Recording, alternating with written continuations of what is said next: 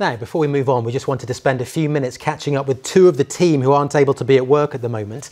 Des and Bob are both self-isolating at home, but we can catch up with them now. Great to see you guys. I know you've caught up with Samina on the programme before, but it's the first chance I've had a chance to talk to you. Bob, let's start with you. You're looking well. How's it going? How are you keeping busy? Well, it's going reasonably well. I mean, I've been in lockdown now, Matt, for getting on for 7 weeks. And today was the very first time that I ventured out to do a click and collect from my local supermarket. And it was a strange experience, because when you've been locked down for some time, you kind of lose touch with reality. Anyway, back I was on the road going to a supermarket and noticing a lot of things, obviously quieter roads, but also how people were being very careful on social distancing, and I'm very pleased to see that.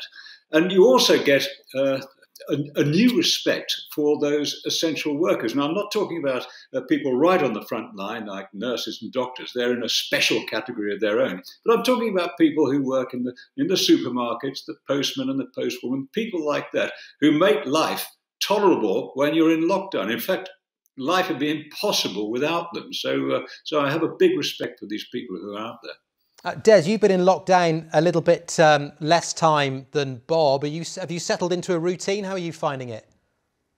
Yeah, I have actually, Matt. I've settled into it fairly easily. Enjoying the time that I'm able just to calm my mind down and just potter around the house. And I've got to ditto everything that Bob says. I haven't really been outside of my house, but just listening to the noise of the traffic that you tend to hear, it really has quietened down. So it's great to see that everybody, or the vast majority of us, are observing the rules and staying safe. And Bob, we have been emailing on the quiet over the last few weeks, me and you. I've been picking your brains on gardening advice. I'm not a gardener. I know you are.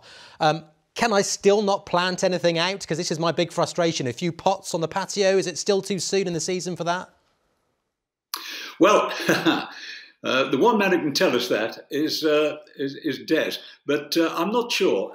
It's still possible to get a frost, isn't it? And I know in my dim and distant past, I remember snow in June. So, you know, you can pick up a frost at this time of the year, but the weather has been so fantastic.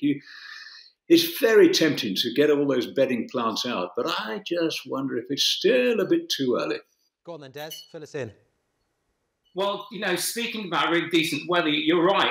We've got to wait till Friday, the 1st of May, but we've almost had the sunniest April on record. So it's been incredibly wonderful over the past couple of days. This week's a bit of a washout. You're going to get more details naturally in your forecast proper.